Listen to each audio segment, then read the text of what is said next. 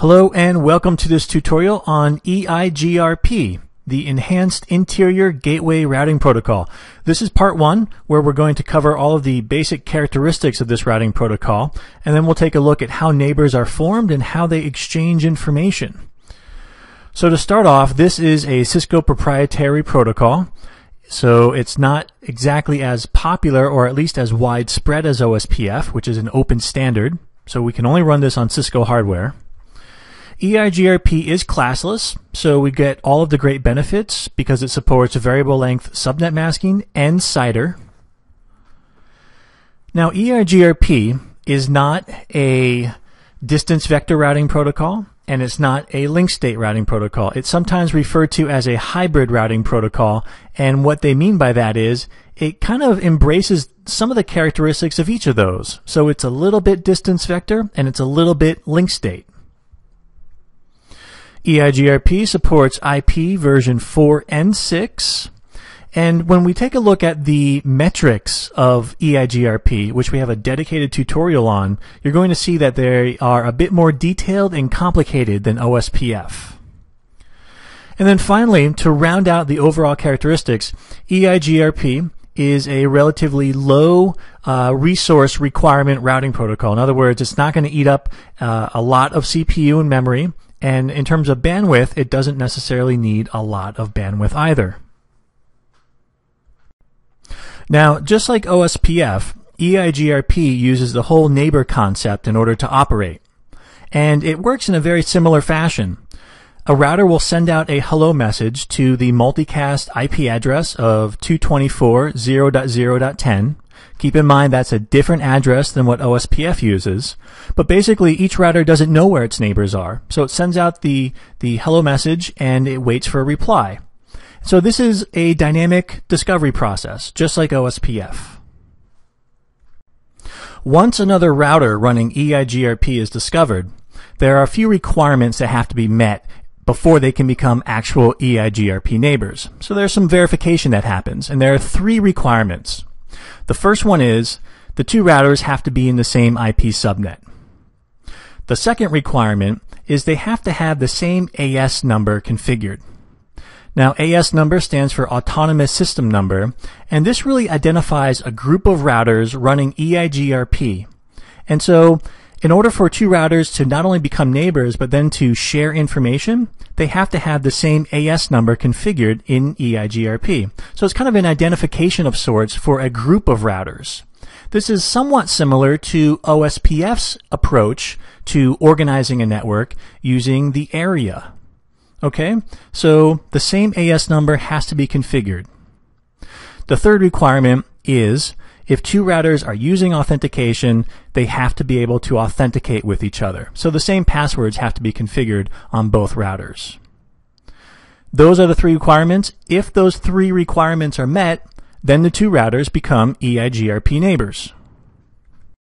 So the overall process to become a neighbor is pretty straightforward. First, you have to discover your neighbors, and then you verify that you actually can become neighbors, and then that's it. Then you're a neighbor.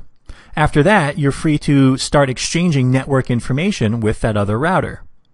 So you can see this is a much simpler process than the one we covered in OSPF. We don't have all of the different states of becoming a neighbor. Don't have to worry about any of that stuff. EIGRP is rather simple when it comes to forming neighbors. We're kind of like this. Now, once you do become a neighbor, this information about neighbors is stored in what is called a neighbors table. And so inside this table, we hold some what you would call state information on each router. Is it up? Is it down? Is it available or not? You'll have some information on the IP address of that router, what interface to use in order to connect to it. Basics about the neighbor are going to be stored in the neighbor table.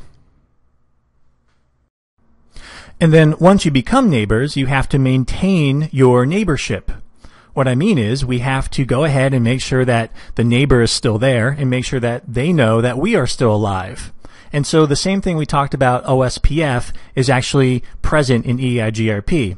And that is the hello timer, the hello messages. They're sent periodically, and the hello timer dictates how often they're sent.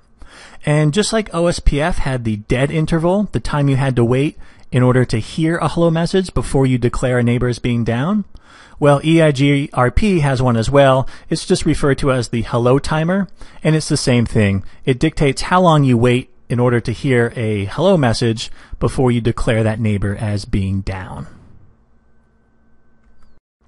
Okay, now that we actually have neighbors, let's talk about what they do, and that is exchanging route information. So when routers first become neighbors, they exchange their entire routing table. And they only do that once. So when routers A and B, when they initially become EIGRP neighbors, they exchange everything they know about. After that, only changes to the route tables will be exchanged. So if the link between B and C were to fail, router B would then send an update to router A, and it would only have to deal with this particular change. It would not be the entire table.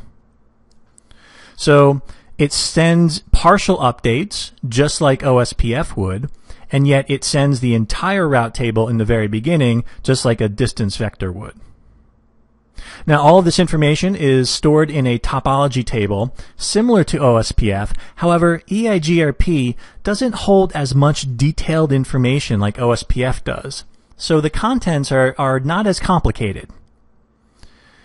Now it does use this topology table to then go ahead and create routes, just like OSPF would. The actual details of that process, however, are different. Again, we'll cover the details of creating routes in a dedicated tutorial. Now, the last thing to cover here regarding exchanging routing information is how it's done. With EIGRP, it uses a protocol in order to help it exchange topology information. And this protocol is referred to as RTP, or Reliable Transport Protocol. And so whenever an EIGRP neighbor sends information, routing updates to its neighbors, it uses RTP. Keep in mind there's another RTP out there, Real-Time Transport Protocol. That's different. They share the same acronym, but these are two different protocols, so don't be confused when you see the two acronyms in different contexts.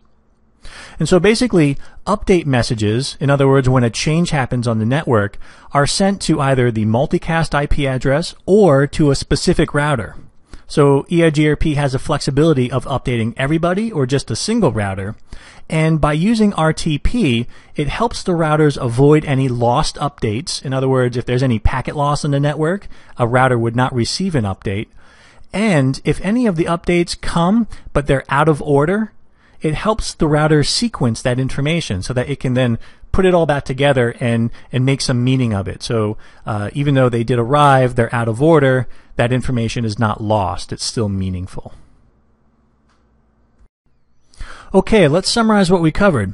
We began with the characteristics and features of EIGRP, like it's Cisco proprietary, supports IP version 4 and 6, is considered to be a hybrid routing protocol because it's a little bit of link state and a little bit of distance vector, supports variable length subnet masking and CIDR. And then we talked a little bit about how neighbors are formed and how a hello message can be sent to the IP multicast address of 224.0.0.10. Make sure you commit this IP address to memory as well as OSPF's multicast IP. And we now know that neighbors are formed only after the three requirements are met, namely that they are in the same IP subnet, that they're in the same AS number, and if they're using authentication, they can actually pass authentication. EIGRP uses the hello and hold timers in a similar fashion to OSPF in order to maintain neighbors. And EIGRP will either send a full routing update or a partial update. The full is when the neighbors first come up, and thereafter it's just partial updates. And then finally, we took a look at the Reliable Transport Protocol, which is used in order to help EIGRP reliably deliver routing updates to its neighbors. Okay, so that is the EIGRP introduction and cover of neighbors. Be sure to check out the next video in the series on EIGRP to learn how routes are calculated. Okay, thanks for watching.